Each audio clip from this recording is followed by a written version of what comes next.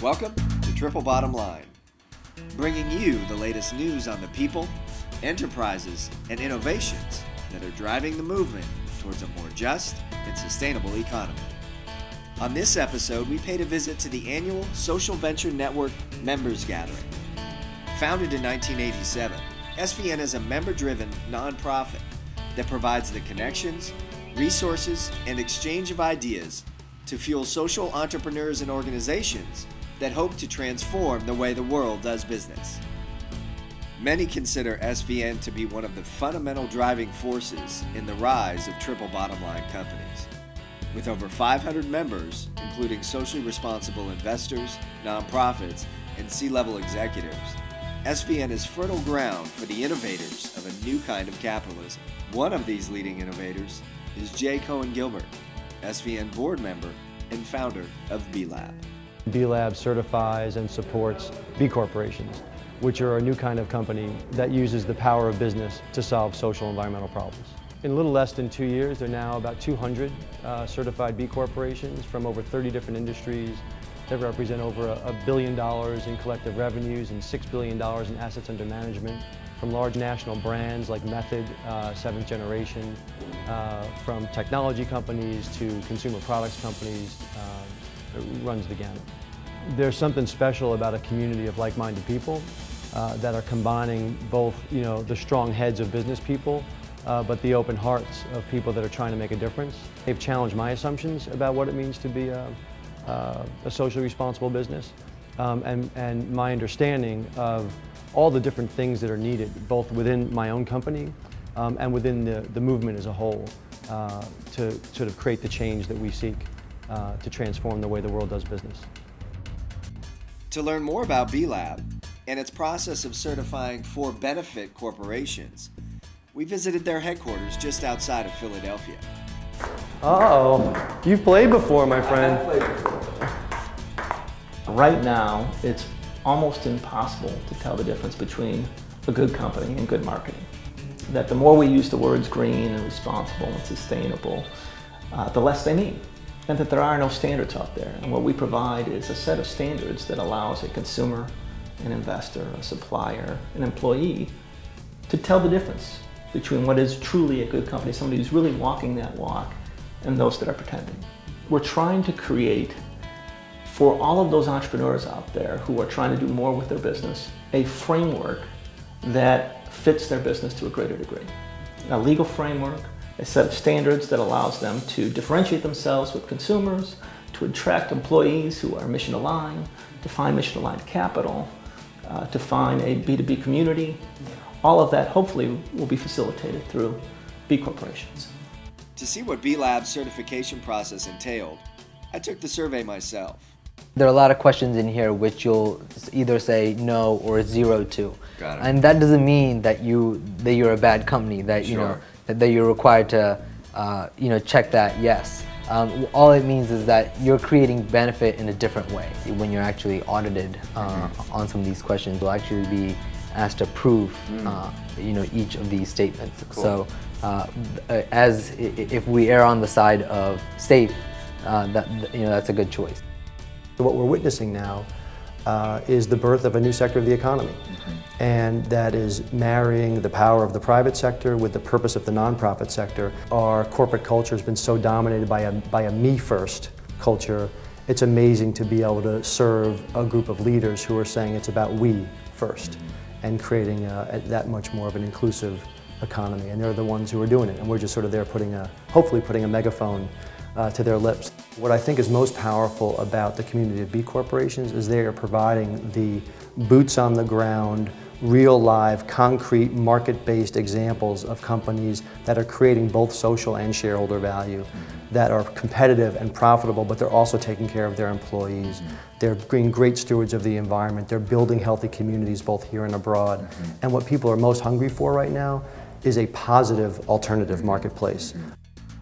To witness B Corps at work firsthand, we visited Indigenous Designs, a 15-year-old fair trade fashion company based in Santa Rosa, California.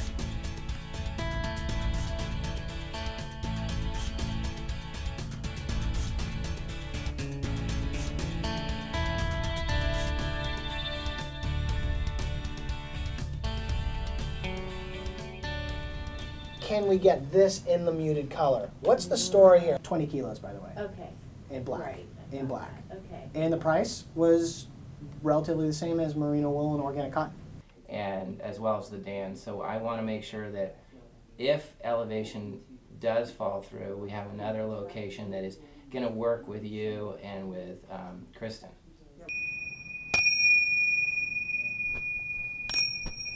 Come out, wherever you are.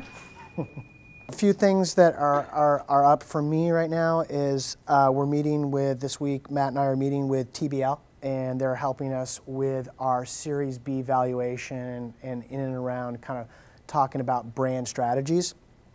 This is an opportunity for people to really purchase something that's mindful. That's often what we say about the Indigenous brand is you're having an opportunity to purchase something that's affecting someone down the line in a really positive way. When somebody purchases Indigenous, they're supporting the farmer, they're supporting these amazing certifications for the types of dyes. Every touch point, it's a mindful purchase. And of course, they're also supporting the artisan, the community, the person who's actually making the goods. And that's what we're really proud of. If we as a brand can stand as a beacon of someone in a larger company saying, hey, this smaller company's doing this, then we've succeeded.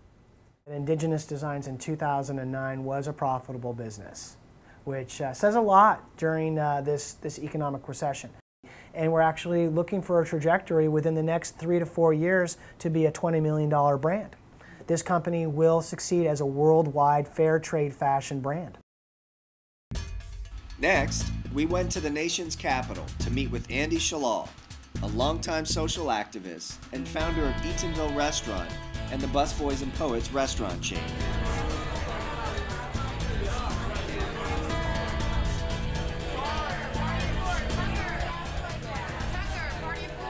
I don't know if I was striving to become a B Corp or B Corp just fit our mission. I think there's a sense of if you're going to be a community space, you have to serve the community that you're in and serve it in many different ways, not just economically, but also be a good steward of the environment around you, be good to the people that you employ, and so on. The most important benefit for me being part of B Corp is that it creates a community for me, a community that I can turn to, that I can have some expertise to help me answer some of the questions, to help me improve the way I do business. I don't want to have to be the Lone Ranger out there inventing things and discovering things when someone else has done the work for me and be able to say, this works better this way, try it this way, and so on. For better or for worse, we live in capitalism and we need to make it work to allow those who want to do the right thing to have at least an advantage. It just makes sense. Last, we ventured to the Chicago Green Festival to meet with Shannon Downey, founder of Pivotal Production, a green event planning company. You know, I've been in the industry for a few years prior to starting Pivotal and worked on some really huge events, and they were fantastic, but incredibly wasteful. And being a part of that was difficult to watch. It was difficult to be a part of something where you build $1 million set and the next day everything just goes into the trash. We do everything from event planning to design to production. We are a certified B Corporation, which is something that we are very proud of. And I wanted to have a credibility established because I know that we're doing everything that we say that we're doing, but I want to make sure that the world knows that. Everybody needs to be doing whatever they can in any industry to make the change, to make it greener, to make it more responsible. Thanks for joining us on Triple Bottom Line. We'll see you next time.